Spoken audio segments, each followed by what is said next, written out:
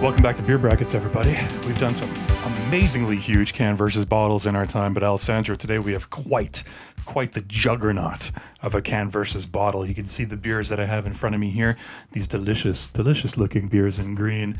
Today we are going to be comparing the canned and the bottled versions of the Danish Pilsner, Carlsberg.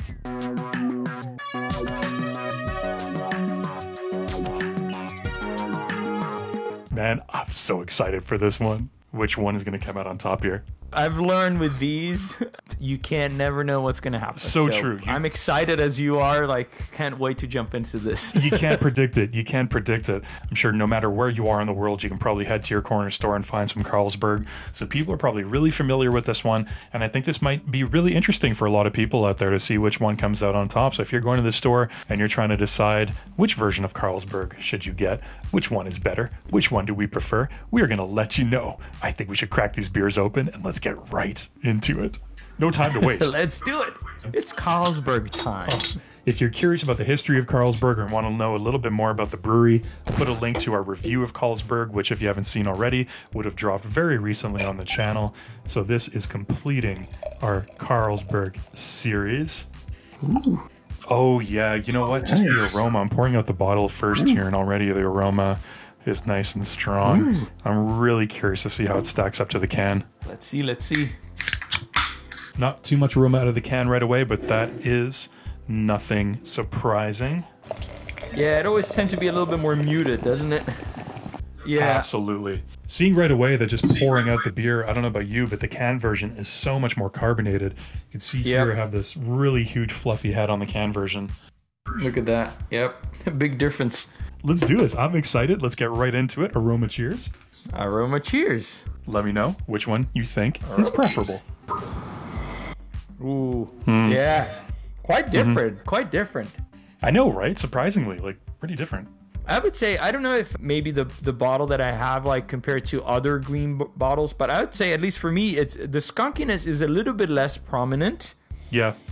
But it's still there a little bit. On the can, like I get more of that clean, crisp, classic Pilsner. Yeah, including that maltiness that I attribute more to Danish-style Pilsners. They tend to be slightly more sweet on the nose, at least. I didn't know that. I didn't know that Danish-style Pilsners were a little bit more malty. I don't know. That's how I perceive them.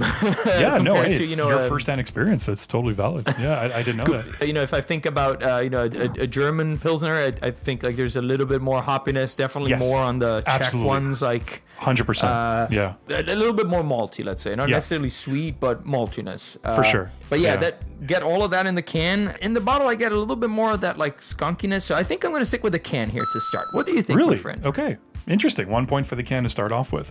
I think there's not that much skunkiness on my bottle too. I did get a closed case of 12, so just to be upfront about that, I think if you had an open case, like a 6-pack, where maybe the beers were a little bit more exposed to the light, you might get a little bit more skunkiness on the aroma and the taste of the beer.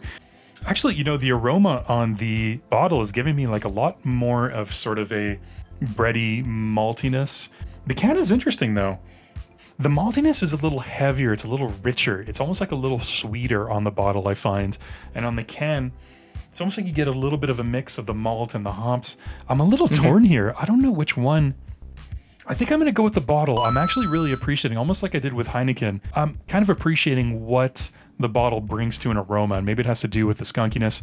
I'm not sure what, but it's a little bit maltier in a way that I like. So I'm going to go with the bottle on this one. So it's tied 1-1. All right, buddy, this is the part that we've been waiting for. We are at the taste. Cheers, my friend. Cheers to you. Double cheers. Let me know what you think about this delicious Danish Carlsberg. Okay. Okay. Oh, wow. Yeah, again, quite different. What do you think? Quite different. I was going to say they're kind of the same, but that's interesting. Tell me, I'm dying to hear. How do you find that they're different? So I find that on the bottle, I get more on the, and without getting into the finish, but the sweetness, malt sweetness comes across, breadiness, like you described it, comes way more up front. On the can, it's there up front, but then it transitions into that clean, crisp finish with a slightly bit of hop presence, a little bit more refreshing in a sense. So I'm going to stick with the can here. Like I think I'm enjoying the way the can it's playing with the elements. What do you think, my friend? You're absolutely right. Like there is like a bit more of like a sweet breadiness from the bottle that I'm getting. And on the can, it's like I find it's a little bit more balanced with the hops on the taste. So it's a much more clean, like I said, clean, refreshing sort of, without going to the finish, just sort of like a clean, refreshing cut at the end of your tasting experience. So I'm going to go with the can as well. The can is leading right now, my friend. 3-1. The can has a healthy lead. But now we get down to the mouthfeel. And you know what we got to do for the mouthfeel? We got to do a little bit of a refresher. It's a classic beer brackets tradition. It is a classic. And we must pour out to refresh our mouthfeels before we engage our beer barometer skills. Look at that. Needed. All right. Yeah, look at that carbonation on the can. It's so much more carbonated. Isn't that crazy? Yeah. Like that might be a little bit of an omen of what's to come here. But mouthfeel, cheers. And let's see, which one do you prefer?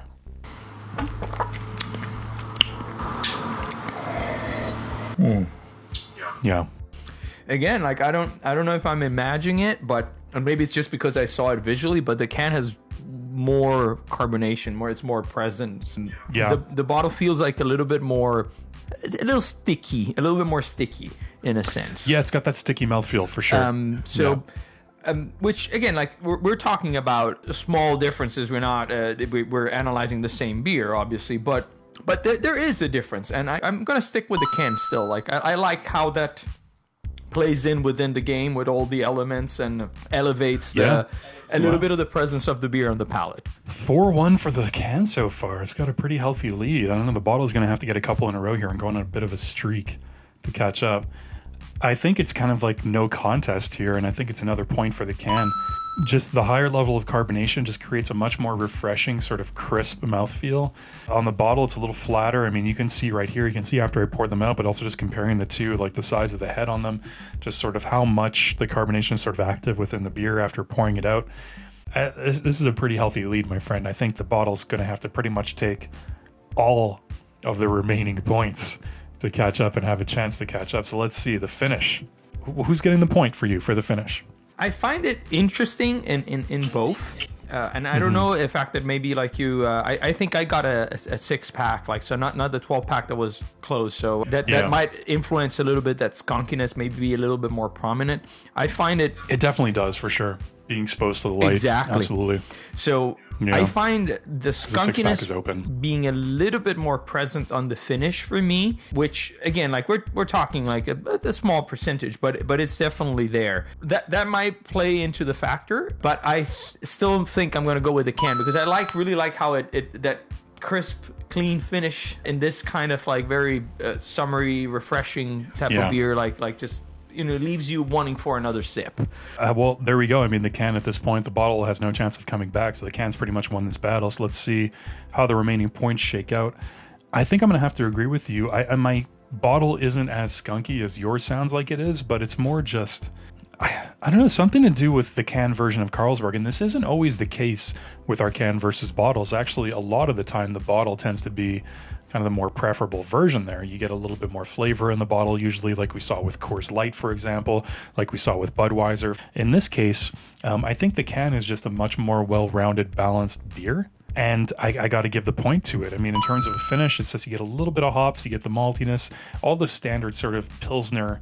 I mean, Carlsberg isn't a very flavorful beer in general, but I mean, all those things that you would expect to get from a Pilsner are there in a very sort of light, really well-balanced, refreshing, crisp way. And they're all present on the can, but the bottles, just you get a little bit of that sticky, sort of extra bready maltiness that just, it comes off as slightly a little bit more unbalanced. So as an overall experience, my friend, I mean, the bottle only got 1 point out of it. I know intangibles come into play in the overall, but what do you think? As an overall beer experience, which one's superior? Well, let me start with the why. I think that for me sets these two experiences apart is the way the hops are showing, in the sense that they're both, like you said, it's a beer that it's very simple, but very effective in what it does. And I think that it's effective because it shows a little bit of all those elements. So I think in one of those two versions, the hops are shining a little bit more, while in the other one, the balance is a little bit more towards the maltiness, a little bit too much. So I think that's what makes the can for me the winner. You know what? I'm going to throw you a little curveball here. Even though the bottle only got 1 point in this whole can versus bottle, as an overall beer experience, when you factor in intangibles, I think I'm going to have to give the point to the bottle. And I'll tell you why. I will tell you why. I want to hear it. I want to know. I know, you wouldn't expect this, right? But I'll tell you why. I really enjoy that extra character that you get from the clear, either green or clear glass bottles when it comes to beer. And we saw that with Heineken, where we gave the Heineken in the bottle the victory on that one. I really enjoy that extra little bit of skunkiness. I really kind of enjoy that extra little bit of sweet maltiness that comes from it. I think it just gives the beer a little bit more kick. It gives it a little bit more character. When you're comparing them side by side, category by category, in this case, of course, the can came out on top because it presented everything in a much cleaner, much more presentable way. But as an overall beer experience, I kind of enjoy the character, the imperfection that you get from the bottled version of it.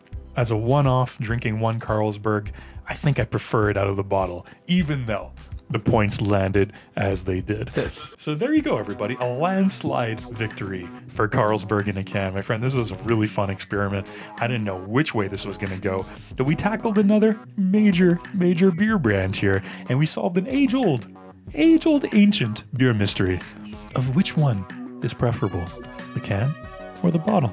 Cheers, everybody. Thank you so much for joining us. If there are any other can versus bottle battles that you would like us to do, let us know down below in the comments. We will get to them as soon as we can. We're all about it. We're all about getting together as friends and having a beer, having some good conversation and solving these beer mysteries, these ancient beer mysteries. Cheers, everybody. Cheers, and don't forget to close your beer brackets. Never forget.